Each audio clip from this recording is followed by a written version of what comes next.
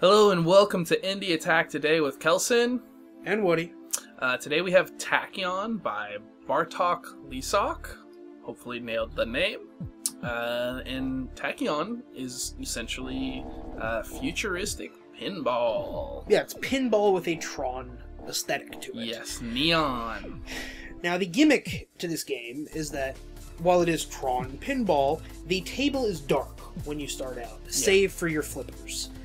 And the elements on the table only light up as you hit them with your pinball to reveal more and more of the table over time. Right, so essentially it's blind pinball. Essentially you could argue that there is an element of exploration to it, I guess. It's a pinball adventure game. A pinball adventure game. There's two modes. There's a single player, which is just standard pinball, and like what he said, you reveal the board over time, and then there's that translated into a two-player mode, essentially. Where you're trying to get your ball into the other guy's. Yeah, and you score. You score by revealing that person's stuff and scoring over there, and also trying to, get the pinball into there. And you can either play that against an AI, or I believe you can also play against a human too. I'm not sure if but definitely, I was definitely able to. I did an AI for sure. I'm not 100% sure if you can do it person to person, but there should be no reason why you couldn't. So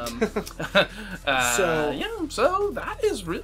I mean, that's pretty much the summation of what it is. Now, sadly, I don't really think the gimmick to this game, which is the lighting up the pinball table, is all that realized. Yeah. Because it takes a long time to light up objects in the environment, and ultimately, it's not just one hit to light them up. And then, ultimately flowing from that is that it's just kind of pinball in the dark for a lot of the time you're playing. And then the actual tables themselves really aren't all that complex or out of the ordinary for a pinball table.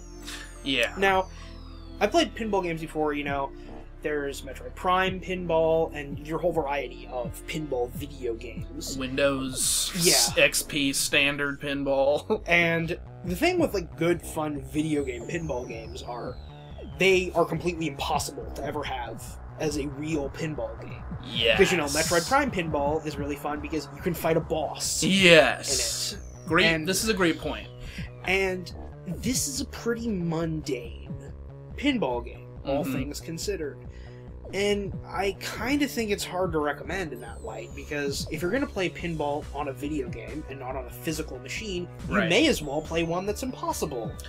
Yeah, exactly. Yeah, or just elaborate and cool with all kinds of gizmos. See, I completely agree with you. It's sort of like, what's the sort of user's, reason for playing this? Yeah. And if you're craving a pinball game, I